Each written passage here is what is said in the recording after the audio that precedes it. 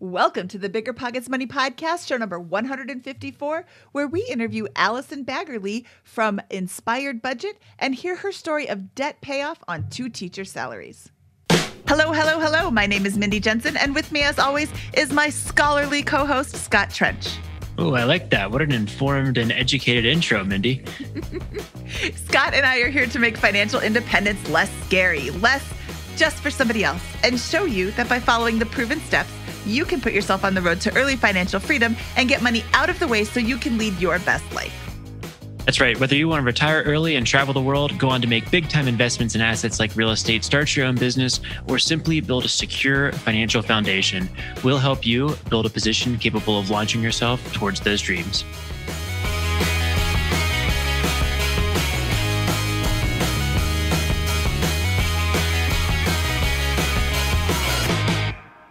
Today, we interview Allison Baggerly from Inspired Budget. And Allison really had 2 reckonings with money early in her story. The first is when she completely ran out of money and had to call home for it in her college days. Absolutely broke, literally $0 in the bank account, and had a hard reset on her spending. And the second one came a few years later when she realized alongside her husband that they weren't going to be able to pay for daycare for their child. It was just going to be a completely unsustainable position on top of their $111,000 in personal debt.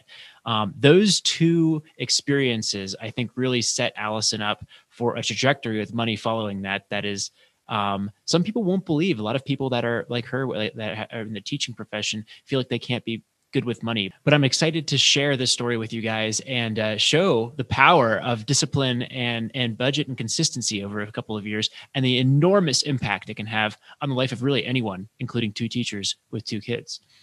You know, Scott, I'm going to tag onto that and say the power of knowing yourself, being honest with yourself, and being realistic about what you can do and what might not be such a good idea for you. Allison knows that she's a spender. She enjoys spending money. Does that make her a bad person? No, that makes her somebody who enjoys spending money. So if she doesn't have any money to spend, she's not going to be super happy, but she sets up realistic boundaries for herself and then can operate within those boundaries. Oh, okay, here's where I can go and here's where I can't. Now I have a plan. Allison's one day going to have a lot of money to spend. Yeah. Should we bring her in? We should. Allison Baggerly from Inspired Budget. Welcome to the BiggerPockets Money Podcast. I'm so excited that we finally connected. How are you today? I'm doing great. Thank you so much for having me. I am super excited to tell I'm super excited for you to tell your story because it starts off from a position of, I don't like that intro, stop sign. I am super excited to tell Stop sign. I am super excited to have you tell your story today. Where does your journey with money begin? You know, I came into this thinking I know exactly where my journey to money begins. And then I was thinking about it this morning and I realized there was a moment when I was in college and I had taken out all of these student loans to last me for my entire semester. And I went into the grocery store. I had checked my bank account. I was like, okay, I have enough money. I'm good to go. I went into the grocery store to get groceries for the week and my card got rejected.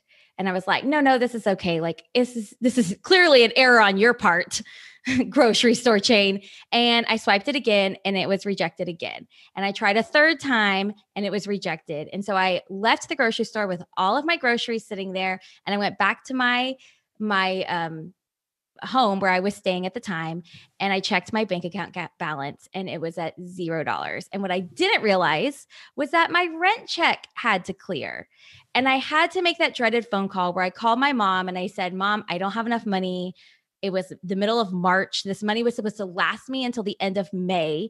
So clearly I was not doing a good job with managing this money. And she said, I will give you money only if you come home and we look at your finances. And so I went home that weekend and she printed off my bank statements from the last 3 months and made me highlight every time I went out to eat, every time I was spending on pedicures, every time I was going to the mall. And she said, you are out of control.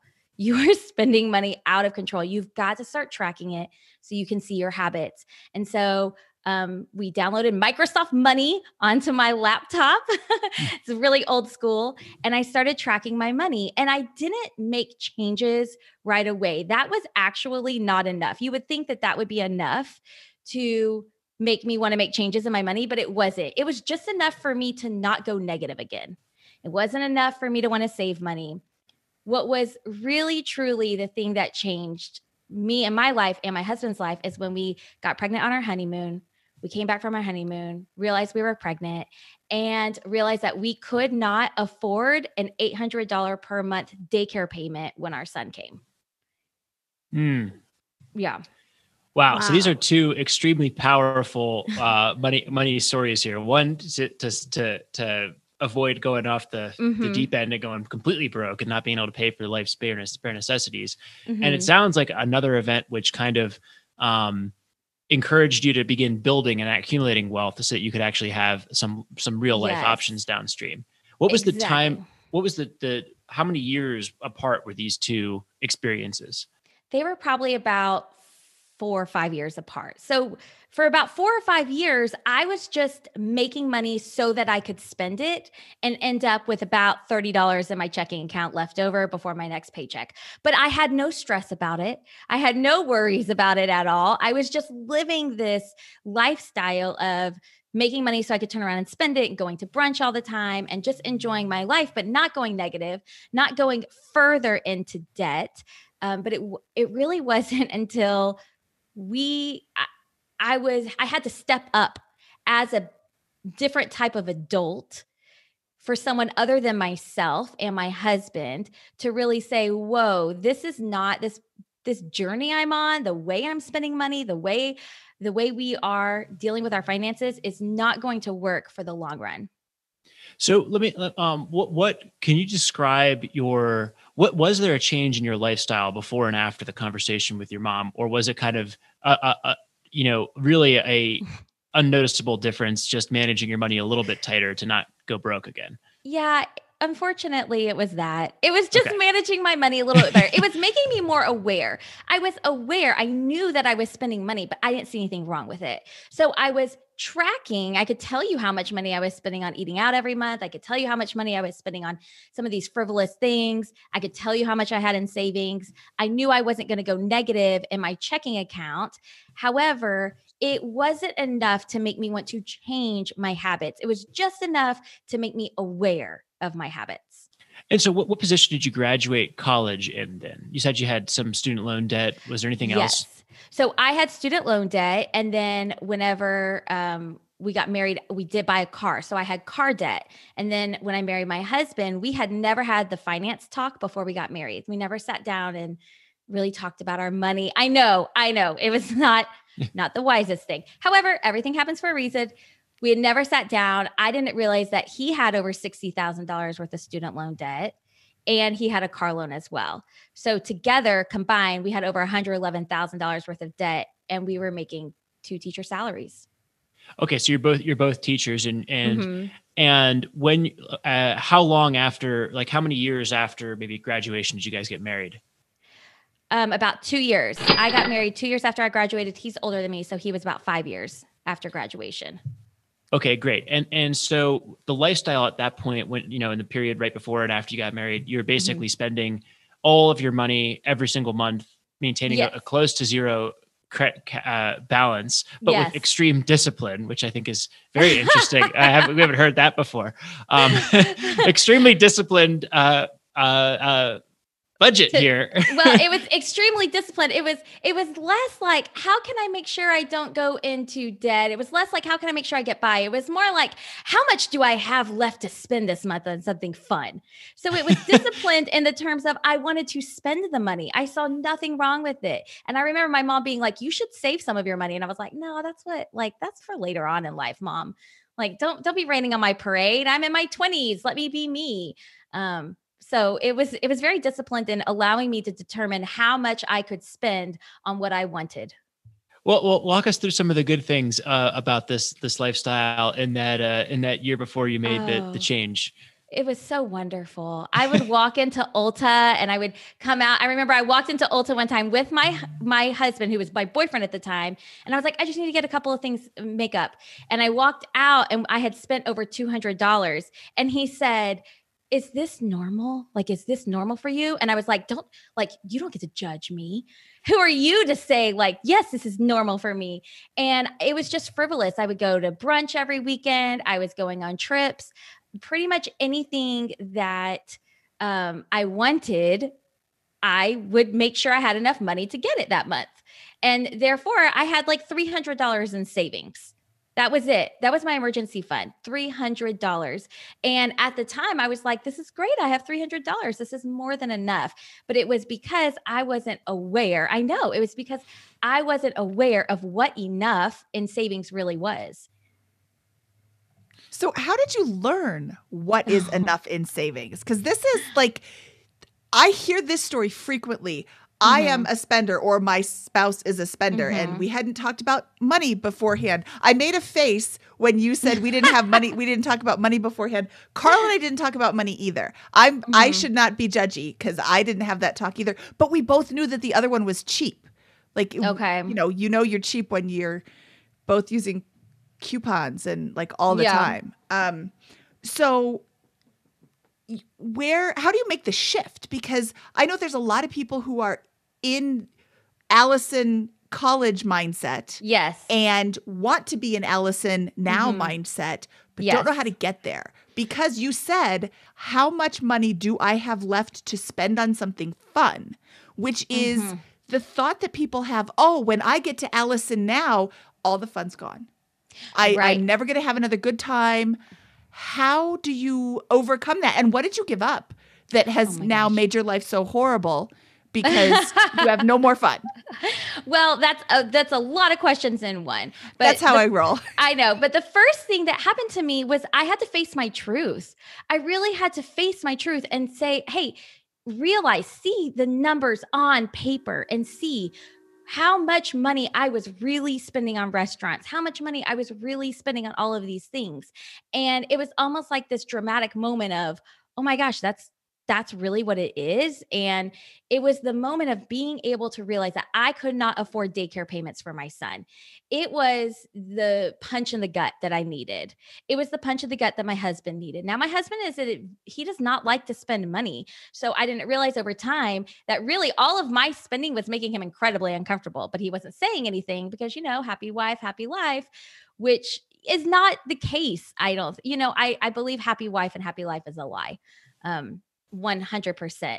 But it took realizing and facing my truth and saying, okay, I've been doing it wrong. I'm okay to own my mistakes. I'm going to own my issues with money, and I'm going to set some boundaries in place for myself so that I can change my money habits, which isn't going to happen overnight, but I can create boundaries overnight and I can work on them every single day for years on end. And then when you're working on it every single day for years on end and you're staying within those boundaries, it changes the way you view money and it changes your money habits. So you just said that your husband didn't say anything, even though your spending was giving him the heebie-jeebies. Yes. And I just want to say to everybody who's listening, if you want your spouse or partner to know what you are thinking, those words have to come out of your mouth and go into their ears. You have to tell them. They cannot read minds. You cannot read minds. So tell them. I mean, there's a whole thing about talking about money with your spouse and don't be accusatory and, all of that. But if your spouse is spending money on things that you find frivolous, make an open-ended comment. Hey, is this normal for you? Do you normally spend $200 at Ulta? Oh, you know what? I do this once a year and I was out of all my makeup. That's a different story than, I do this every week. It's totally cool. I had the $200 in my account, so, and open, I can't believe you spent $200 on makeup. Well, once a year, that's great. I don't wear a lot of makeup, so I can't that's not my spending. Well, I don't know if 200 that's is a lot not my or not. spending habits anymore either, because over time everything changes. You said what are the sacrifices that I had to make? Well, our sacrifices looked like really tightening up everything. We tightened up. We saved first, so that way we could pay for our son's hospital bills whenever he was born in cash. We didn't go further into debt.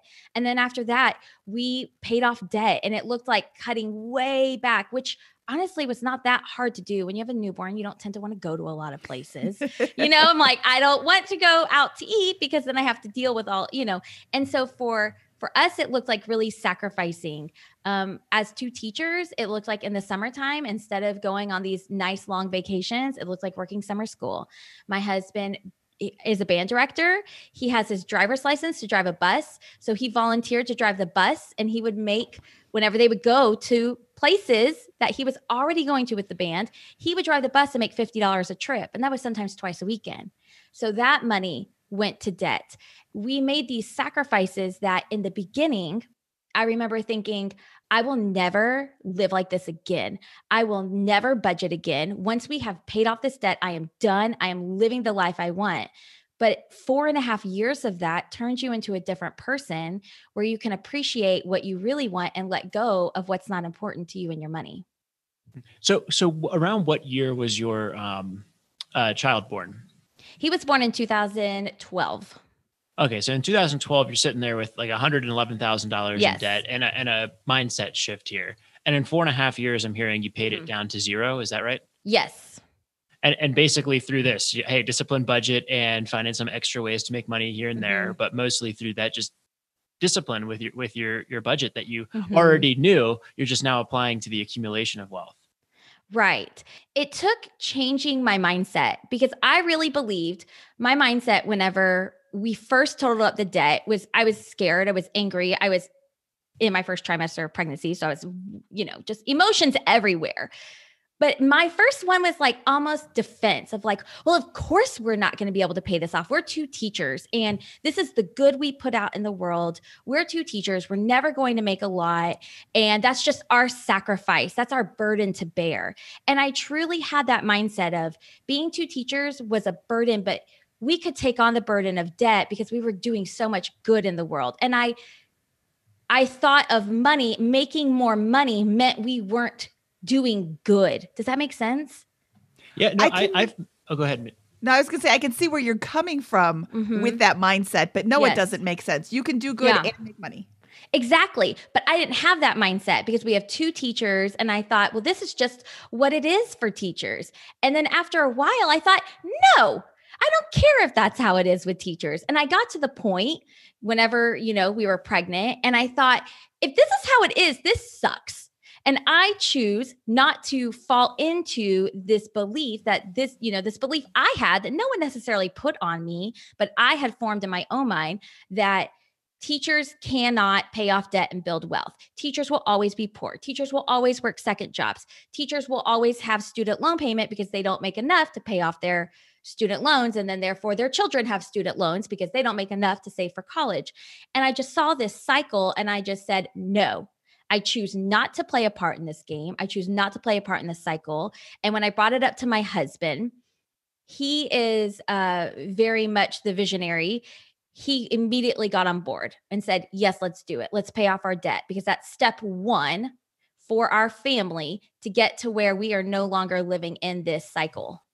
Hey, I'm just so proud to hear you say that and fascinated by this concept. My fiance was a teacher for a long time, and that mentality that you just described is present with a lot of teachers, and, you hear it in passing. Oh, we're not going to make much money. We're teachers, all that kind of stuff. You know what? Like, look, I know it's not the highest income profession out there, but two teachers can make 40, 45, sometimes even upwards of $50,000 per year each as the career progresses. And with discipline, there is a path to becoming a millionaire early in life, maybe not in your 30s, right. but certainly possible in your later 40s or early 50s to retire early with that. And we've had multiple examples of that here on the show, of folks coming in like the millionaire educator who have been able to create millionaire status. There are advantages to every single profession out there. And I love that you chose to kind of approach it from a different angle, get disciplined, manage it, mathematically, and get to your and get that outcome. Rant over. Well, and that's sometimes difficult because when you're surrounded with other people, these other teachers that have that mentality, and you start trying to have these conversations, there were times I would get shut down a lot. Like, oh, like you're just dreaming. Or people would say like, don't pay off your student loans early. It's helps you with your taxes. And, I would just have these people and these older teachers that would tell me that, that's not possible. That's just not possible. You're two teachers. And if I had listened to them, we would likely still have our student loan debt. We would likely still have, car debt. We would have all these things that would not allow us to be able to turn around and invest and save for our kids' college fund and live a life that we enjoy, live a life where we are able to live and enjoy guilt free because we have budgeted for that family fun money. We've budgeted for me to go shopping every now and then at Ulta. We've budgeted for us to enjoy, my husband going golfing every now and then, to enjoy our family life together.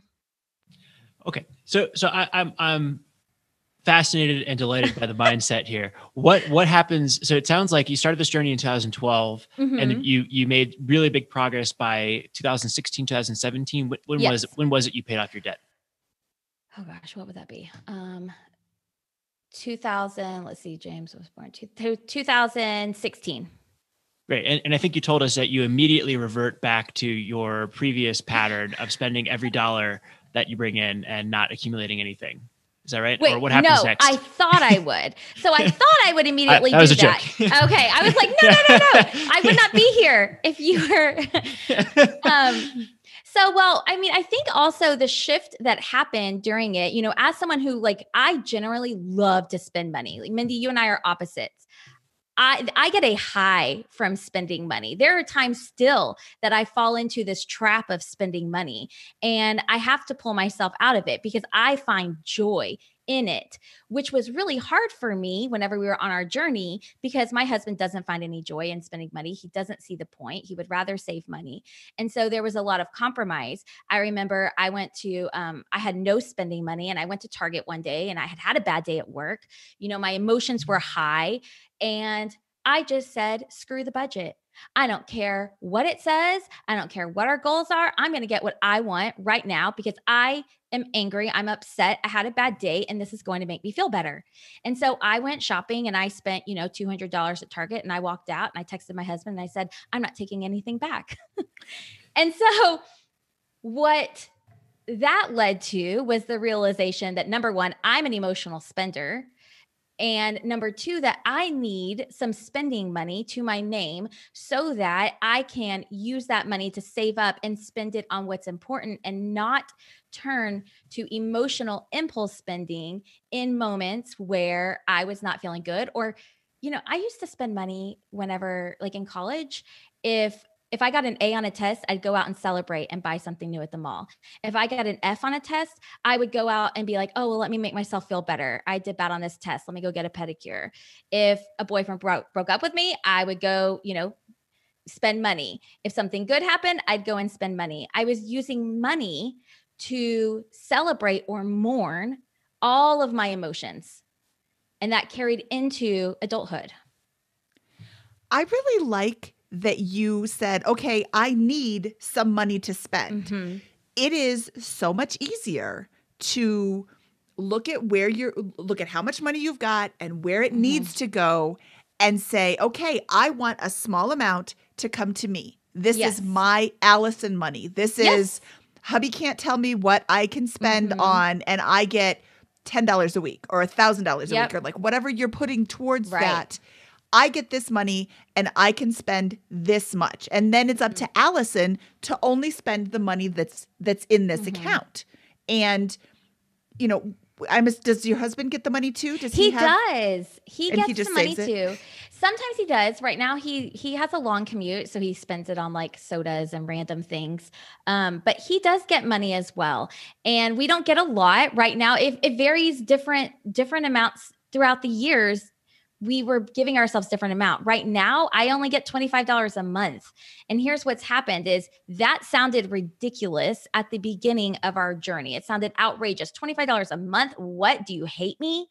But what I've learned is that I don't want as much. Instead, I save that $25 for something I really want.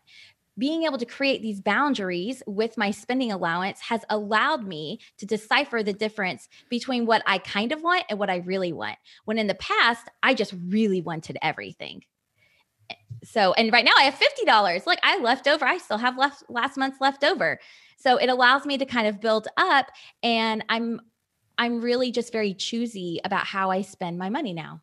So this is extreme discipline, and I love it with this. How would you say, how much were you able to begin accumulating per month by the end of those 4 years, like in putting towards that debt and then beginning to accumulate? So our debt payments at the beginning, the minimum payments for us were $1,400 a month. That was our minimum debt payments as a family, family of 4 basically. And our goal was to always send $2,000 to debt a month or more, depending. Things came up. We had another child along the way. Our daycare expenses went up to $1,500 a month. Things shifted and changed. When we got any, if we had tax money, we would send it to debt. We did whatever we could to try to knock it down. And then there were times whenever, my youngest son needed an unexpected surgery. And that happened 1 month before we were supposed to become debt free. 1 month before we were supposed to become debt free, we found out he needed this surgery and it was going to cost thousands and thousands of dollars.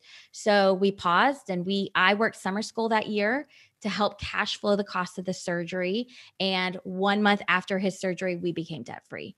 So it's a, it's a roller coaster ride. It's not this straight up journey. And I think that what people don't realize is that there are going to be ups and there's going to be downs, but the downs don't define you. Whenever you hit a struggle, it is for a season. And I always tell people that come into, my inbox and they say, I'm going through a really hard time right now. I say, this is a season. When you're willing to live and live in a season of sacrifice for a period of time, you can live in a season of abundance for the rest of your life. And that really helped us get through. I saw it as our season of sacrifice so that I could reach that season of abundance. That's an amazing quote. Yeah, that's fantastic. And I am going to correct you because I don't think it's a sacrifice. I don't like that word because so many people are like, oh, well, I have to give up everything. Yes. No, you don't have to give up everything. But if you try it, who was it, Scott? Liz Frugalwoods, Mrs. Frugalwoods came on the show and she said, when I discovered FI, I gave up everything for a month. And then I discovered I wanted to add some of this stuff back. Great. Yeah. Add that back. Add back the stuff that works for you. But, get rid of the things that don't. Get rid of the things that don't spark joy. Who is that? Marie Kondo? Yes. That's not trendy anymore, but. It's okay. I still appreciate it. I love that quote. It's a roller coaster ride, ups and downs, but the downs don't define you. They don't. And they aren't your future. Your deepest, darkest moments with finances aren't your future. And that was the mind shift I had to make whenever we were sitting there at the kitchen table. I had my heads in my hand. I was thinking, how on earth are we supposed to bring a child? I was 24. I was not ready for children. I will put that out there and own it. And I thought, how are we going to do this if we're always going to be in debt and we're just 2 teachers? But then I had to turn it around. I had to question the thought because your thoughts can lie to you. And I had to turn it around and say, it doesn't have to be this way. Where I am right now does not define me now, and it does not define my future. And I have the ability to change my future. So when you got back to zero, and thank you for sharing that final, I guess, problem at the end there with the surgery there, and all that. That's I think that's a really good bit of color there, and illustrates this is not just like some smooth journey with that. But it does sound like you were able to save about $1,400 to $2,000 a month on average, with some bumps and bruises, some tailwinds, some headwinds. Is that kind of a fair way to describe your situation? Yeah, there were times whenever it was more, there were times where it was less. And I'm the big dork that I would try to, we were paid monthly. And so about 2 weeks before we were paid, I would make a budget and I would give myself a goal. This month I'm going to send $2,000 debt. And then by the time that it came, I would say, okay, and I'm able to reach my goal. And my goal would sometimes be to send, $1 more to debt this month than I did last month.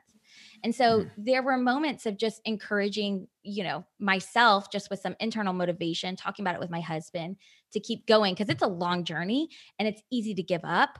And there were times I wanted to give up. There were not times my husband wanted to give up, but he's a different person. What was the interest rate on your debt?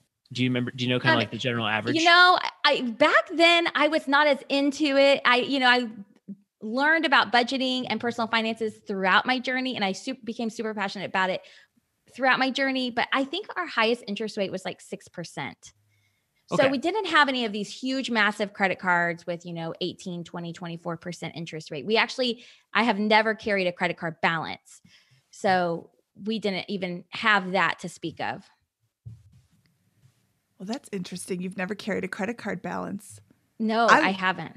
I feel so judgy now, but that's like, for somebody who loves to spend money, that's actually a pretty big accomplishment. Mm-hmm. Because it's super easy to carry a credit card balance. I know, but remember, I would see my money just in terms of how much can I spend to get to zero and never go beyond that. Yeah. So it was always like there was this line in the sand for me as a spender.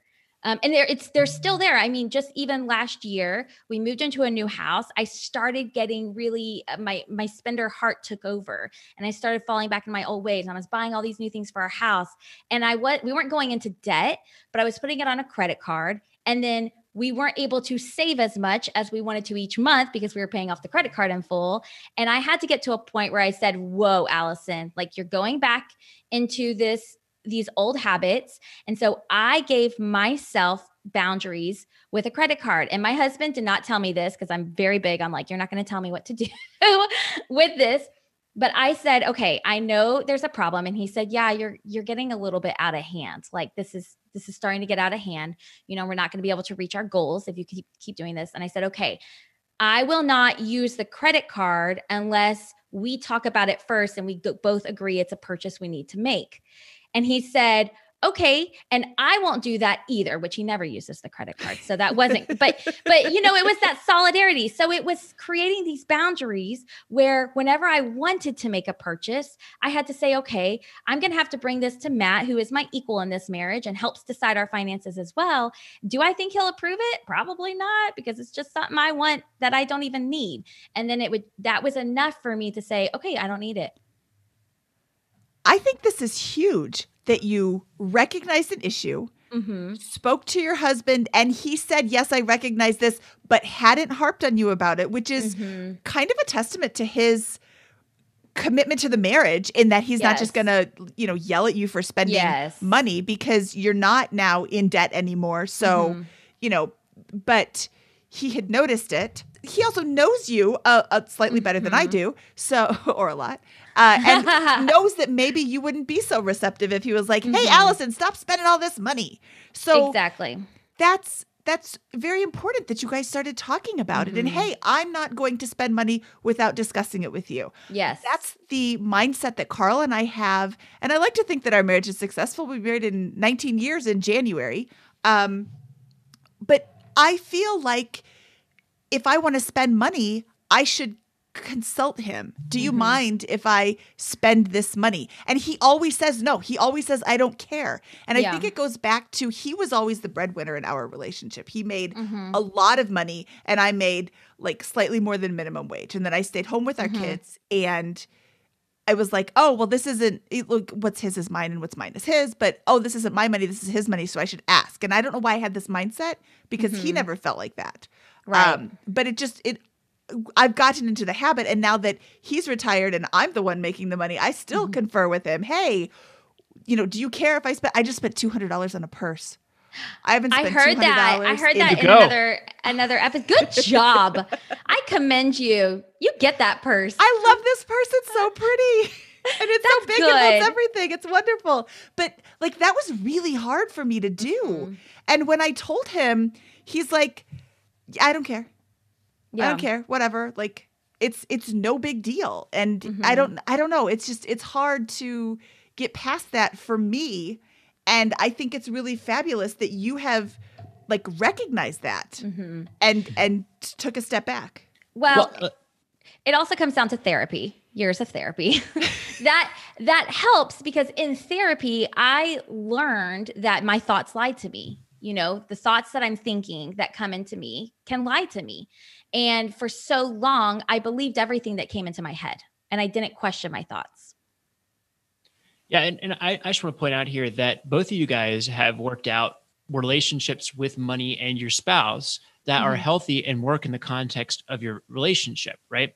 Like Mindy, in your case, you've, whether, while this is 100% what you love to do and are willing to do, you're willing to move into a dilapidated house and spend your own time and effort fixing the house up and then resell it later for hundreds of thousands of dollars. Right.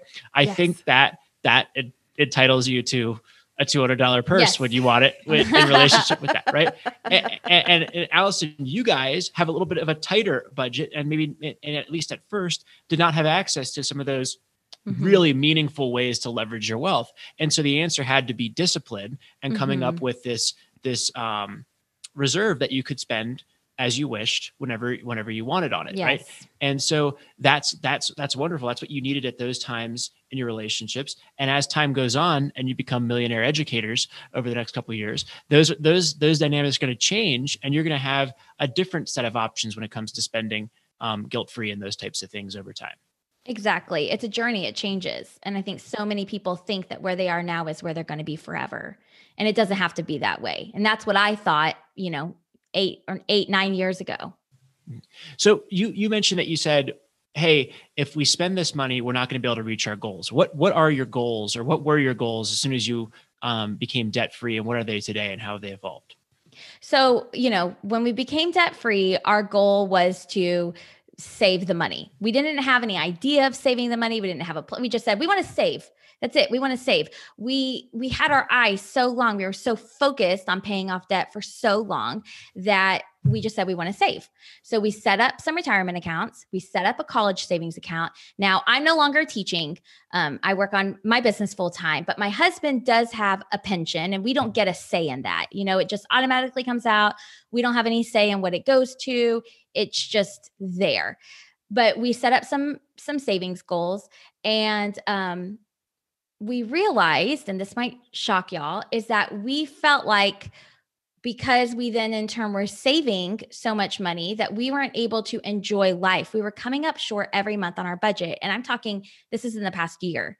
In the past year, we're coming up short every month on our budget. It wasn't me going out spending too much money at Ulta. I promise this time. That was not the case. And when we looked at our savings, I said, Matt, we're saving so much money, which is wonderful. And I love saving money.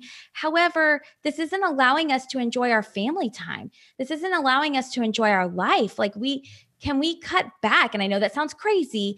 Can we cut back a little bit on the savings, still save a lot, but cut back and give ourselves a little bit of family fun money? Because what we were missing this summer, we got into camping a lot. We're going camping. We drive long distances. We take our kids on these trips. We get them outdoors, and it's a big, passionate thing for our family to be able to do this. And we weren't having enough money to go on these, camping trips, and they don't cost a lot. We're not talking about $1,000 a month for this family spending money. I just said, can we just cut it back a little bit and adjust and then give more? Because we were saving so much, we weren't able to give more. So we, about 6 or 7 months ago, we went to a socially distant dinner where it was just us. I brought my computer, and we had about a 2-hour talk where we dived deep into our finances, which we had not done in a while together. And we talked about our goals. We talked about our dreams. We talked about how we didn't want to just save, but we wanted to give back to charities that mean something to us. And we talked about which charities that are and why they mean to us. And we talked about saving for kids' college fund, and is this enough right here? And we revamped our normal budget so that we also have money right now to live a life we love, and to be able to take some of those trips, be able to do some of those things with our family. Because, as much as sometimes my kids drive me crazy, which they do, I only have them with me here for a moment of time. And I'm not using that to justify. I know people use that all the time to justify not saving for retirement. They use that all the time to justify going into debt, but that's not what the case is. The case is that I wanted us to have about $300 a month specifically for family experiences.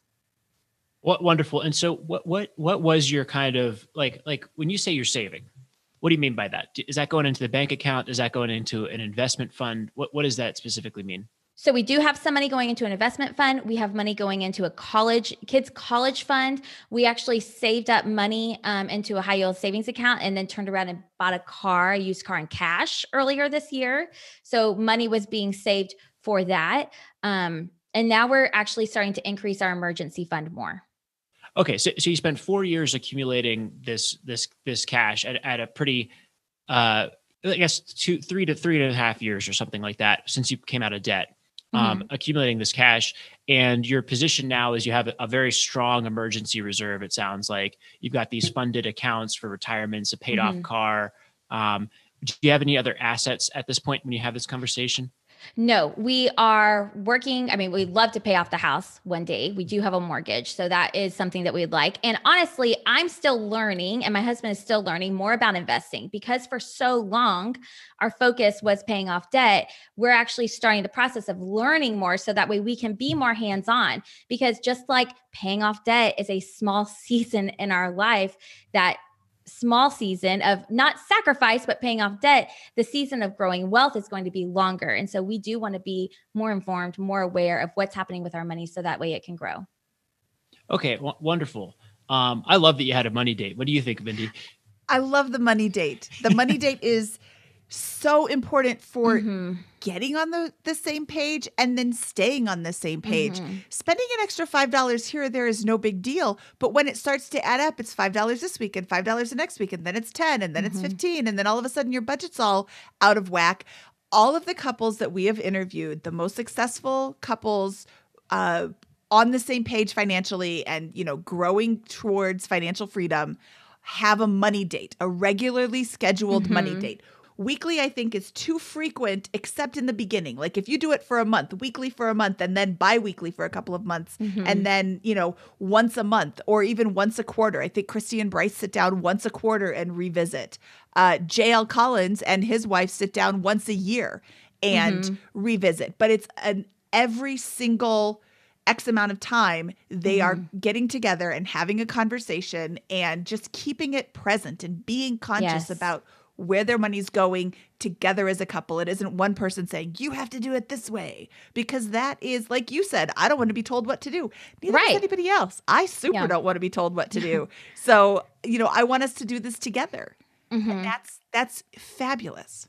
And can I make a suggestion for the money date for people who have a spouse who don't want to have a money date? Because we do have weekly, I call them family business meetings, but they cover just very, very just basic spending, just, this is, we have this much until payday, that kind of stuff. And like what are our weekly meal plan, who's cooking the meals, and activities.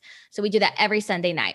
And then once a year, we have a big goal setting meeting where we talk about our goals we have for the year. And this is separate.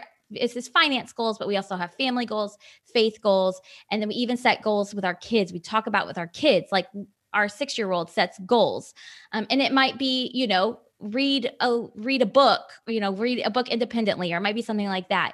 But even as when our kids were young, we would set goals for them. Like we want Evan to be potty trained by this year. Or we want, him to recognize all letters. So we would do that. But the way I was able to get my husband to start this, because he did not want to have this meeting, was while we were traveling for Christmas, and it was in the car because he couldn't escape me. And that is how it started.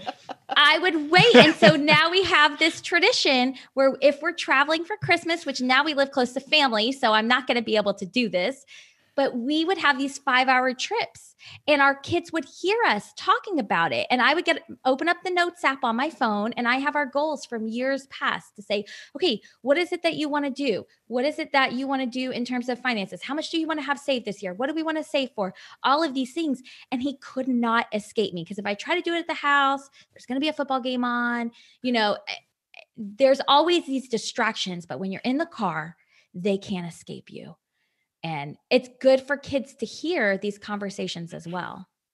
This sounds both wonderful and terrifying. Well, thank you. That's a great tip. Financial ambush. But yeah, no, that's true. He can't escape. Hey, let's just talk about this. Maybe you set him up to know, hey, we're going to have this conversation in the car. Well, now he knows. Now he knows. One time I tried talking to him about it beforehand and he said, hey, I don't want to talk about this now. I'm prepared to talk about it in the car. Like he was like, don't be pushing this on me now. I know it's happening in the car. And so he knows now every year we have these conversations. It happens on our long car rides. So we're going somewhere actually this Christmas. So maybe we'll have that conversation then as well. But it's usually in the car. So how much do you think you're going to save this year? Net of the 36 after you pull out the $3,600 to $300 a month for family experiences. Oh goodness.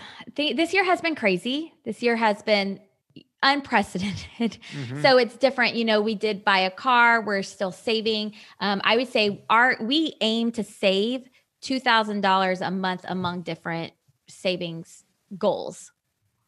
Oh, that's good. That's pretty good. $24,000 a year on a college, on a teacher's salary. Yes. Yeah. Well, so he's a teacher and then I run my own business, but I pay myself what I made as a teacher. So nice. I still pay myself my normal salary. We didn't change anything as I let money sit in my business savings as well, but I still pay myself what I made. The difference, because we are able to still live a little more extravagant life, is that my youngest son went into kindergarten. So that daycare savings really does help. No more of that preschool tuition or daycare savings or daycare payments. Wonderful. And, I'm really excited for you, Allison, to see what you guys think through when after you've done a little bit more research on investing and kind of get a framework around that, because you guys are in such good shape, I think, in terms of your accumulation rates here. I mean, that's $24,000, $25,000 per year in savings. You can do some real damage with that in terms of whether it's stock investing or even buying real estate in those types of things. So I'm interested to see where you settle and what you come up, or building or reinvesting in your now business. Yes. You've got a lot of really good options and a really strong position. So, and it sounds like that's about to improve even more with kids entering school age. Yes. So we're excited. I asked my husband if he would ever invest in real estate. He said no. So we're working on that. Got to plant the seed early. That takes time to be able to get him on board with something like that. All right. Well, because it's BiggerPockets, we'll just say, there can be some advantages for teachers, for example, in real estate investing. Oh, yes. Because you can buy one at the beginning of the summer and fix it up during that summer and stabilize it, and then repeat in the next year. And that right there is a selling point, because he loves building. He loves doing things. He loves working with his hands. He said his job. I said, if you could leave teaching and work with me one day, what would you do? He said, I don't want to work with you. What I would do is I would leave teaching. He said, I would leave teaching and I would completely remodel our house on my own. That is his goal. So actually, that is his dream. Let me introduce you to a little concept called the live-in flip. Yes. So that is his dream, is to remodel our house on it, to learn everything, to learn electrical, to learn plumbing. He wants to do it. And then I said, well, you could do that for other homes. You could help people, or we could buy a house and you could flip it. He said, yes. And I'll practice on ours. I was like, ooh. Yeah. Well, he can come practice on mine. I'm doing everything. And he's right. So here's the deal. If you can take your own house and increase it in value the way that your husband seems interested in doing it, you got to be smart and make sure that each improvement is actually increasing the value of the property. And that's where you could go and talk to a couple of investors. But that's really powerful, because if you've lived in the place for 2 years or two or more years, you can sell the place and not pay any capital gains on the profit. So it's really smart to, in a lot of ways, to start with a live-in flip, which is Mindy's whole shtick here that she's done a bajillion times. And it's an incredibly powerful way to build wealth. And then if you can apply that to real estate, you can flip a dilapidated rental property, turn it into a habitable one, and rent it out or sell it for a profit. You'll pay taxes on the sale, though, if it's a true flip. Right. Well, and I think he would love that. I really do. I don't want to sell our house. I love our house. I love our neighborhood, but he is very much a hands-on person, loves to Bill loves to fix things. The other month we had like a really tight month and he wanted to do some stuff with the house. I said, here's $50. You do what you need to do. And he was like, I get 50. He was so excited to go to the Home Depot, $50 and do things to fix up our house. And he found ways to make it stretch, but I'm telling you, he would. I'm telling you, he is cheap. He is very I don't want to say he's cheap. He is mindful of everything. He wants to do it himself. He wants to change the car oil himself. He wants to fix cars himself. He's very handy. And so he would actually, I think, really love to buy a property, flip it, and do all of the above. He just doesn't know it yet. So that's what I'm working on now. Oh, so I've got a book to send you. It's called Burr, Buy, Rehab, Rent, Refinance, Repeat. And that's where you buy an ugly house, you rehab it, you put a tenant in place, you rent it for a year, and then you pull out all your money in an ideal Burr. You pull out every dollar you have into that property. It still cash flows afterwards. And then you take that money, you recycle it and put it into the next one and do it again. Yeah. So I think he would like that, but I think he doesn't realize that yet. Wow, maybe he should get a book for Christmas called Burr. Maybe he should. Yeah. Maybe that'll make its way under the tree. Well, we'll send you a few potential books here, and it won't break your budget. So we'll just go ahead and send them for free to you in your favorite format. But another idea here, just because I'm getting excited about this, is if he wants to work on your own house, there's a way to leverage that as well. So let's say your house is worth, I'm making this up, $250,000. Okay. If he improves it and you get somebody to appraise it for, let's call it $350,000. Well, now you could theoretically pull out $100,000 in the form of a home equity line of credit. And so if that was a goal, is to practice on your personal house and learn those skills as a fun project, that now you could potentially use that as a seed money to invest in real estate or other investments or for the business, as long as you're careful about that, making sure that it is being put to good use. Yeah. If you take the money out, but that's another way to think about it. If you don't want to sell the place. I know. We just got to get him. I don't know if it's like he needs to do it full time. I don't know. I don't know what the answer is, but I know he has summers where he is bored out of his mind. Oh my God, he has send him to me. Spring breaks. I'm telling you, he has to have a project on spring break. I'll find a piece of furniture. I'll say, build it. And every project he gets to buy a new tool. So he gets really excited about projects because then he gets to buy a new tool. So it's see, I'm not the only spender in this marriage. Man, it seems like there's a lot of good possibilities ahead of you. So yes, I agree.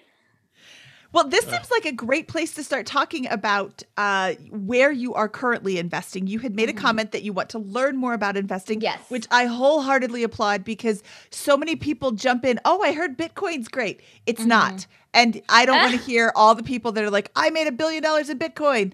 Okay, great. Good for you. It doesn't happen to normal people in everyday life. Don't invest in Bitcoin, Allison. Got it. Done. Yeah. Check. I'm right there with you. Not investing in Bitcoin. I am 0% in Bitcoin. I have enough people on Instagram in my comments trying to get me to already invest in, all those. Oh, the Bitcoin spammers. Yes. Oh, yeah. Yes. I'm shouting and I'm just very passionate about this. Was it David Scott, who said you should know what you're investing in? You should be able to explain it to somebody. And if you can't explain it to somebody, then you don't know enough about it to be putting your money into it. Yeah, and defense of the Bitcoin people, some of them feel that they can explain it and that they know what it is, and that's good for them. So. It's not Bitcoin, it's blockchain. Ugh, I don't care. I'm not. I am 100. This is my show, and I am saying I am anti-Bitcoin, and that's it. I probably will edit that part out anyway because so many people are so supportive of Bitcoin. I'm not. But anyway, you said, back to this, stop sign. You said that you wanted to learn more about investing, but that you are currently saving. Where are you putting your money currently? So we do have 2 Roth IRAs.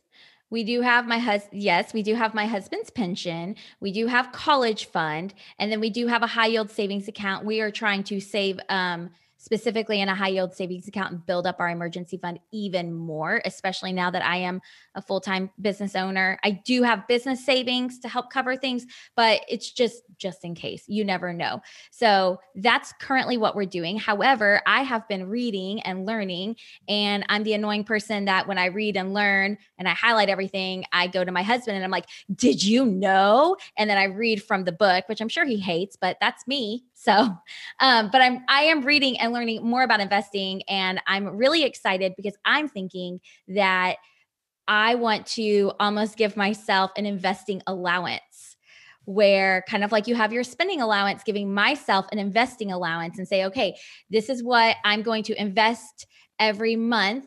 And just practice, it's just like practicing. It doesn't have to be a ton of money, but being able to learn more about it by putting money in and watching it grow and learning just even more. So that's something I'm going to be talking to him about as well, because I know that we have a lot to learn and I'm willing to do the work to learn. I find your story particularly interesting because, most of the people we've interviewed, I would say the vast majority, you may be one of the only exception actually, who has saved for multiple years in a row with extreme discipline and aggressively and budget and kept that strict budget without an express goal of that being investing and creating, long-term passive income. Have we interviewed other folks with that mentality, Mindy? Oh, I don't have a good memory. I don't think so. I think that people put money into investments, but they don't save for investments. Well, what is your why, Allison? Why are you continuing to be so disciplined with your spending, if not to create passive income or invest the money and build wealth and those types of things? What's the motivator there? So I think the motivator there is almost like a limited mindset. And like, I'm going to call myself out on this, a limited mindset still that I need to break through. The motivator is almost just like having cash on hand just in case. I have a lot of these like just what if moments. What if, my husband loses his job? What if my business fails? My son had an emergency surgery when he was 3 years old, and it landed us in the hospital for a week. And those bills covered our entire emergency fund, even negotiated down. We had to use our entire emergency fund. So I have a lot of limiting beliefs and fears when it comes to money that I'm still working through, which is why I have to question my thoughts. I have to question, is it realistic? And thankfully, because I am emotional and money is emotional, I have a husband who is not as emotional as me, and he's more realistic. And so when I do have a fear related to money or related to anything, I can go to him and he can say, okay, is this realistic? Is this fear like this? Is this really going to happen? And I'm able to work through my thoughts and my fears so that way I don't fall into them and live in those fears and make decisions so emotionally when it comes to money. But I can tell you right now, when it comes to saving money, we have had some situations come up in our life that have required quick cash. And so I want to have the quick cash on hand. No, absolutely. And I think that's a requirement of building wealth, frankly, is that everybody needs to have, I think, a strong emergency fund, whatever strong means to them, whether it's 3 months, 6 months, 12 months, more, or even a little bit less, depending on how things go. But it's just, everyone needs to have that strong emergency fund. But once you've got that emergency fund, the cash on hand, the surplus, I'm interested to see how your motivations change as you do more digging into this concept of investing, financial independence, retiring early. Those types of models can be really powerful motivators to keep you on the accelerating your progress there. So I'm really excited to see what you uncover there. Well, thank you. I want to chime in with a couple of suggestions to steer you towards. The first one is the 457 plan. Your husband, as an educator, has access to, or should have access to, a 457 plan, which is like the 401k, but so much better. The 401k, the contribution limits for 2020 are $19,500. I think it's the same for 2021, but I can't remember, and it doesn't matter. It's only going to be like $20,000 if they increase the limits. It's not a huge deal. But either way, that's still a lot of money, $19,000. Right. When you put it into a 401k, essentially you can't access it until you're retired. There are ways around it, but for the sake of this argument, you can't. When you put it into a 457 plan, you can access it as soon as you separate employment. And that's all that I know about it. I know enough just to be dangerous. It doesn't affect me, so I don't have to do a lot of research on it. But luckily, the millionaire educator who was on episode 124 knows all about it. He talked about it, and he actually used to change jobs and put money into the 457, separate, and that's tax deferred, isn't it, Scott? So, or tax. I want to say yes, that it's tax deferred. It reduces your taxable income. I should check Yes, that, though. it does. But yes, then you can access it. So again, I just know enough to be dangerous, but I know 457 is better than 401k for your husband. Right. For you as a business owner, do you have any employees other than yourself? No. Oh, okay. So let me introduce you to the self-directed solo 401k. Okay. As a business owner, you can put in I feel like you should have a product here that you're holding up. Yeah. We get a big commission each time you set up 401k. It's a 401k, so Allison, the person, can put in her contribution limits of $19,500. And Allison, the business owner, can too. Allison, the business, can match your salary up to 25%, up to $52,000 or $54,000 total going into your 401k every year. So if you have some super successful business year, you can jumpstart and throw all this money into this retirement account. Your husband can put more money into his retirement accounts, especially that 457. And it's just a couple of things. I'm very excited about this. I'm trying to calm down. It's a couple of things that you should look into because there are a lot of options for, and it's not just educators. I think it's all government employees, Scott. Again, the 457 I'm not qualified for it, so I haven't done a lot of research. Episode 124. And who did we first hear that from? Jamila Souffrant. Jamila. I think that was love episode Jamila. 37. She's so wonderful. I bet it is because her husband's an educator. Yes. I think it was episode 37, but I'm going to look that up to make sure because I definitely would have sent people to Jamila's show. Jamila was episode 39, so apparently I tell lies. 37 was Kyle Renke. That's a still good episode. But yes, Jamila Souffrant, episode 37, she talks about the 457 plan. 39. Oh my God, I quit. I'm the worst host ever. Stop sign. Jamila Souffrant, episode 39, talked about the 457 plan, and I was super excited about it. You can hear me learning about it for the first time there. And then the self-directed solo 401k, there is a company called Sense Financial. Should I be talking about this, Scott? Is that okay? Yeah. Oh, this is awesome. Stop sign. And then the self-directed solo 401k, there's a company called Sense Financial. Dmitry Fomachenko is the head of the company, or anyway, he's my rep, and he knows everything there is to know about the self-directed solo 401k. He can walk you through it. And so, when you're ready for that. But those are two things that you should definitely look into because they are available to you and not everybody, and so much tax advantages. Yes. Investing in those. Yes. Okay, well, that was a really long financial scan, Scott. Yeah, that was great. I think it was fantastic. And I think what was interesting, again, is just the fact that you're new to investing and learning about it, which I think is wonderful. And I'm just really excited to see how you harness all this stuff because the pillar is spending less than you bring in. Yes. You're doing a beautiful job. We have that down. So hopefully, I can come back on and update you on our progress. Oh, yeah, of course. I see a path with ease for you guys building $500,000 in household net worth within 10 years easily, maybe significantly more than that. Well, thank you. A couple things go well. So this is exciting. Yeah.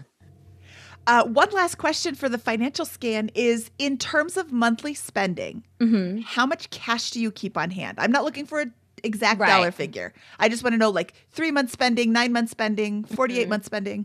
So right now we have about 4 months spending, but I want to increase it to about 8 months. 8 months spending is where I'm comfortable. But my husband, he's okay with 4 months spending. So it's very much there's some compromise there. One of the things that we do in our marriage when it comes to some of this type of stuff is who feels more passionate? You know, I feel more passionate about increasing the spending, and it's not going to hurt us to not increase our spending.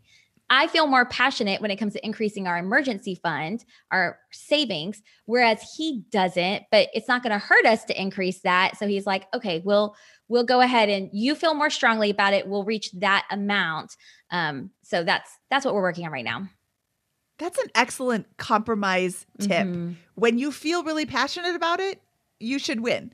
But when you don't feel really passionate about it, you should let them win. Yeah. And win isn't the right word. No, win is not the right word, but compromise. There are things that he feels a lot more strongly about. And I'm just like, you clearly are more passionate about this than I am. I don't really care as much as you do. So, you know, we'll go ahead and do it. But it's never anything that's like detrimental to our family or our marriage or our finances. You know, it's never like, I want to go out and, you know, spend $1,000 just because I'm feeling sad today. It's nothing ever like that.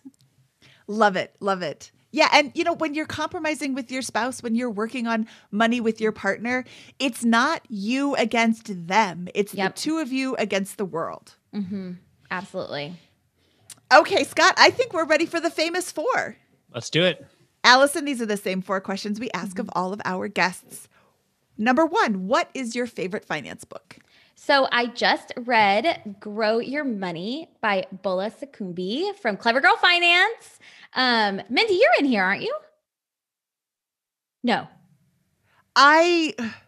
You actually held that book up and I thought it was a different book. I thought it was The Money Story. I don't know that I'm in that book. Okay. They have different things. Okay. I thought maybe you were. Okay. So my favorite book is Grow Your Money by Bola Sukumbi because it's just really good explaining everything, like the basics of investing, explaining everything. And then what I love is that she gives you action steps at the end of every single chapter. Because when I read a book, sometimes I'm like, okay, well, what do I do now? I like it whenever people sometimes will lay it out for you. Okay, now go take this action step. I feel like it's a lot more action driven. I feel like she wrote it very well, and it's just a great book.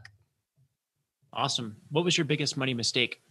Oh, goodness. So my biggest money mistakes goes back to my husband and I being very emotional and impulsive with our money. When we were on our honeymoon, we bought a timeshare. We went to one of those. I know. And we actually bought a portion of a timeshare. So we spent $4,000 whenever we were on our honeymoon because we got roped in and we thought, we're going to live our best lives. We're not having kids anytime soon. This is going to be great. And the next day I said, this was a mistake. We have 3 days to cancel and like go back on it. Let's cancel. And he said, no, we have 30 days. They said 30 days. I said, no, they said 3. He said, we'll just wait. We have 30 days. So we get back from our honeymoon. We realize we're pregnant soon after. And I said, we need to call and cancel. You said we have 30 days. And my husband called and it was 3 days. So we ended up paying $4,000. And this is not even actually included in our $111,000. And we did not use it one time. So that was our biggest money mistake. And it was very much just this impulsive, emotional decision that I wish I could go back and say, Allison, pull yourself together. Come on. You don't need this. Don't timeshare. We haven't heard that one before. Yeah. Don't even go to the timeshare presentations. I know. Don't even do it. They're so good at selling. Mm-hmm. Yeah. I mean, if you want to learn how to get sold or how to like the art of selling. Yeah. Yeah. But it was a big mistake. That is the first time we've heard that one, Scott. Mm-hmm. What is your best piece of advice for people who are just starting out? So I feel like people who are just starting out, it can be really overwhelming and scary to look at your money. And so my best piece of advice is to remember that you don't have to be an expert in finances to become an expert in your finances. And that becoming an expert in your finances looks like tracking your spending and knowing your money habits and knowing where your money is going. Because when you become an expert in your spending, then you can create a realistic budget, keyword realistic, that you can actually stick to and create money goals that you can reach. That's fabulous. That is, yeah, because my budget is not going to make Allison happy. It's not going to make Scott happy. It makes me happy. Yes. And that's the only person it has to work for. Mm-hmm. That's awesome. All right, now for the most difficult question. What is your favorite joke to tell at parties? Okay, I thought about this one. I don't go to parties right now, and I'm not much of a joke teller, but I do have a funny story. So we have a 3-legged dog. His name is Joey. He's had only 3 legs about half of his life, and he lost his leg, one of his front legs, whenever my son was about 1 year old. So whenever my oldest son was about 5 years old, he's petting Joey right where his other leg used to be. And I said, Evan, did you know that's where Joey's other leg used to be? And he stopped and he turned to me and he said, dogs don't have 3 legs. And I was like, oh no, most dogs have 4 legs. I'm glad I said something. So I pictured sending him off to kindergarten and like they have a math problem about there's 2 dogs and how many legs do they have? And he's like 6. Oh my gosh. But what a sweet story of accepting things the way they are and not questioning it. Oh, he just thought all dogs had 3 legs. We had 1 dog and we weren't around a lot of dogs, or the dogs he were around, he didn't notice. So, yeah. My uncle had a 3-legged dog. They're sweet. There's a pun there that I'm missing, but I'm sure there is it'll a come pun to me there. later. He bounces around, whenever he walks, he's always seeing things just with his head bouncing up and down. And he can't go on long walks like he used to, but he's happy and gets more attention than ever. There you go. Okay, Allison, please tell people where they can find out more about you. So you can grab free printables or even a free budget course at inspirebudget.com. Follow me on Instagram at inspirebudget. Or if you're already listening to this podcast, go to This Is Awkward podcast, where I have a co-host, Chris Browning, and we actually walk through awkward money situations and stories. And we give you advice on how to deal with those situations without losing your friends and family in the process. That's awesome. I didn't even know about that podcast. I love Chris. I know. It's really fun. It was actually a project that Chris came to me and said, hey, I want to start a podcast. I was like, you're crazy. You have a full-time job. You have another podcast.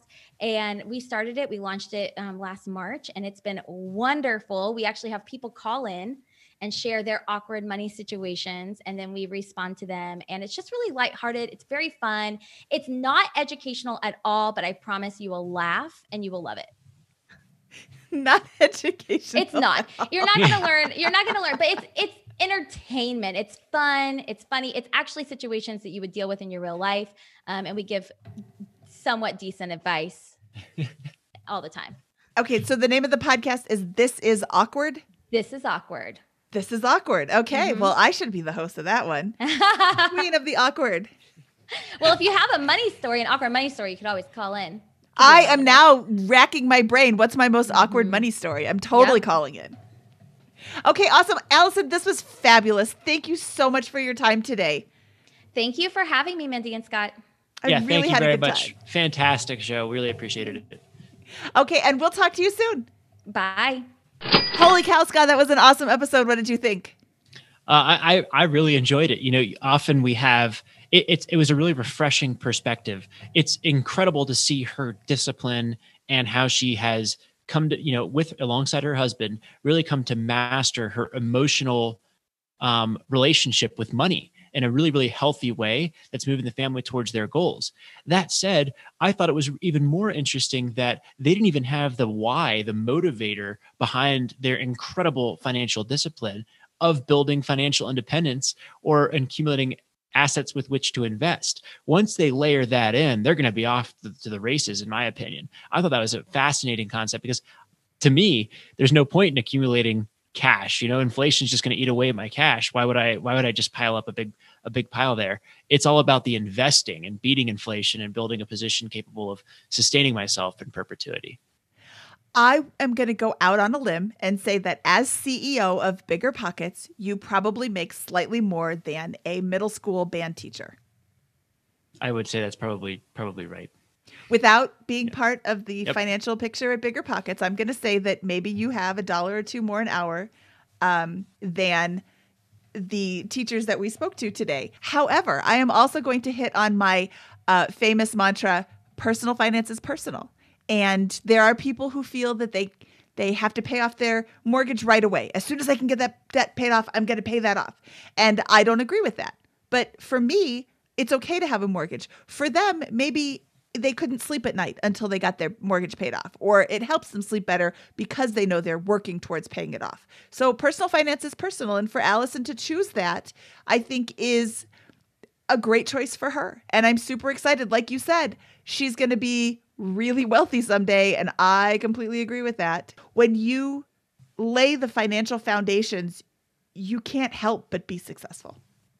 Absolutely. Yeah. And I'm sorry. I'm not trying to question her why currently. Oh, no, I just I'm think not. that I found it fascinating that because she hasn't yet layered in some of these concepts that perhaps you and I and many investors who are listening to the BiggerPockets Money podcast take for granted, that those are, to me, a really exciting additional and perhaps a very powerful motivator for her and her family, which I think will be fun to watch as that develops.